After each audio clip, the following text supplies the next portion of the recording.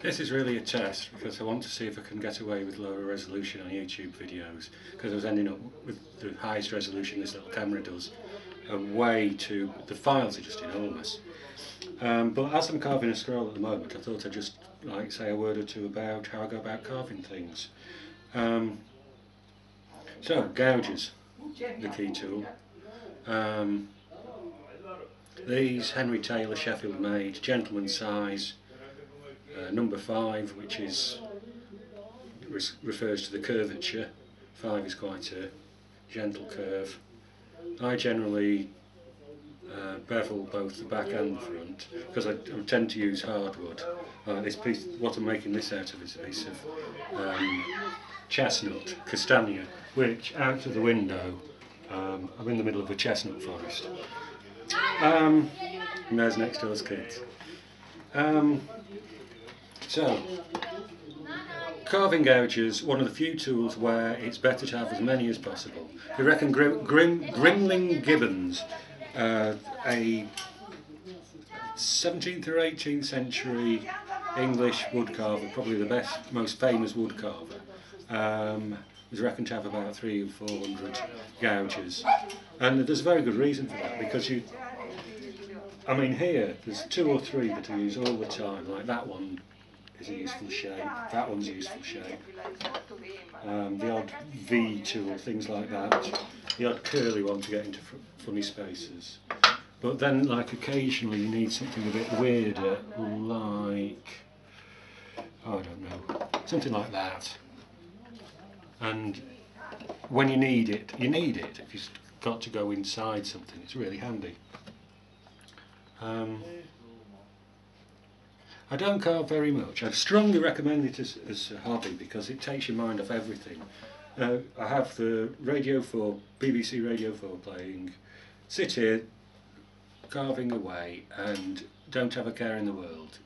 Just nothing else matters, just really get into it. Okay, little guided tour of my workshop. What happened was that when we bought this house, it needed a lot of work doing on it, and had the choice between, well, I decided that instead of paying people to make things like the staircase or whatever, I'd buy the tools and have a go myself. And I made fairly bodge jobs of things, but good enough, and in the process managed to buy myself some tools. That's in the distance, I don't know if you can see it, is the Apennines down the spine of Italy and Achilles' back. So it's in the workshop. Shelf. Believe it or not, this is usually the tidiest room in the house. Tools. Everything in its place, and a place for everything. Tools. Very key part of the carving lark is the sharpening. If I spend 50% of the time sharpening, it won't be wasted, because that is absolutely the key to being able to carve. That and patience. 2 things. Patience, just taking it slowly and getting on with it and having the patience to keep going, and having the tools as sharp as you possibly bloody well can. Various stones, that's relatively coarse. Well, there's a grinding wheel. I've actually got that flipped back to front, so even that, if I get a nick in a gouge, I can take the nick out, and I use it for other things as well. And a buffing wheel on there. Various grades of stones, fairly coarse, fairly fine, very fine, and bits of leather around that are strops with this stuff that I forget the name for it. I keep confusing it with locust powder. It isn't crocus powder, locust powder, something like that. Just a very fine abrasive. Tools. Got a nice drill and a chop saw. Bizarrely, this room is disconnected from the rest of the house. God knows what it was meant. It might have been a cantina or something originally. Dates from 1770, something like that. I've got a lathe, but one thing you don't realise when you're buying things like this, and you think, oh well, rather than pay people to do stuff, that you've got to bloody well maintain them. The drive belt in that's gone really slack, so it's stuck at that speed until I get around to getting a replacement. Similar with the bandsaw, which I love. I'm a bit scared of circular saws, so I got myself a bandsaw instead.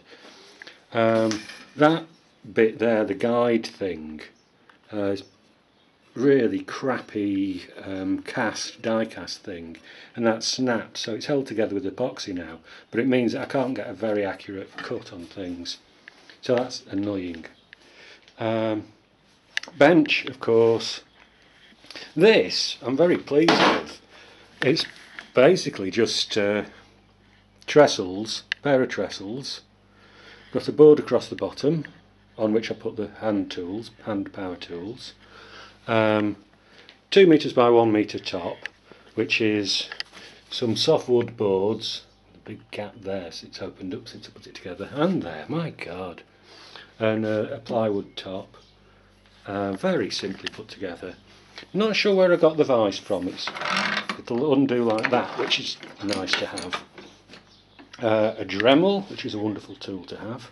One bit of brilliance about this though is the hand power tools. I've got a power strip on either end for the power tool, so I can just leave them underneath. If I need one, plug it in either end, pop it up on top. Laptop, chatting to Australia and listening to BBC Radio 4. Some dud musical instruments in need of repair. No comment, found that down by the bins. And gouges, here are some of them. I mean, a lot of these are picked up from yard sales, car boot sales, that kind of thing. The ones I have bought, like that's the one I bought, Henry Taylor's of Sheffield, which I really do rate.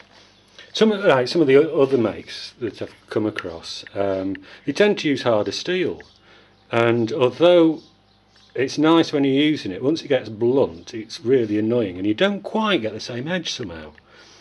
Hard to explain. Some of, I don't know if I've got a good example here, but most of the carvers would, I don't know if that one, no that's not the one. Most of the carvers had stamped the name or their initials into the tools, and so some of them that I've picked up from various places have got 3 or 4 other names. I can't find one now. 3 or 4 other names on them. Oh, that's another load of gouges down there. Some playing around. This was for Easter. I never got around to finishing things. Playing around with it on the lathe for Easter. Mallets and hammers. Got if you need a hammer, I'm your man. Gouges, more gouges. These are picked up in Sri Lanka. Had to make my own. Oh no, I bought those handles. Junky old chisel handles. These, like talking about the steel that's used, these seem to be made from car spring steel, because it's very, well, it's bendy. It's like spring steel. Useful sometimes. Anything else of note? Oh, a guitar stencil. Oh yeah, at least half of the tools I've picked up second hand. Half of the gouges, half of the wood carving tools. Made some bits and pieces, like that's a homemade mallet, a bit of boxwood. And I've got some lead inside there as well, just to give it a bit more oomph. Anything else of interest? Not really. Oh, clamping, of course. Holding things down is pretty important. Making jigs. That's a jig I was using when I was putting the stairs together. Yeah, I guess that'll about do for now. Oh, homemade tool roll, of course. These are Henry Taylor as well, micro carving tools that are excellent for fine work, really good at that kind of thing, and brilliant steel again. got my backyard out here with a dog running about somewhere. I don't think she's realised that this door's open. And this is the Garfagnana Valley with the mozzarella you're looking at. 21 people at the last count, 3 dogs, about a dozen cats I guess. Yeah, that'll do. Let's see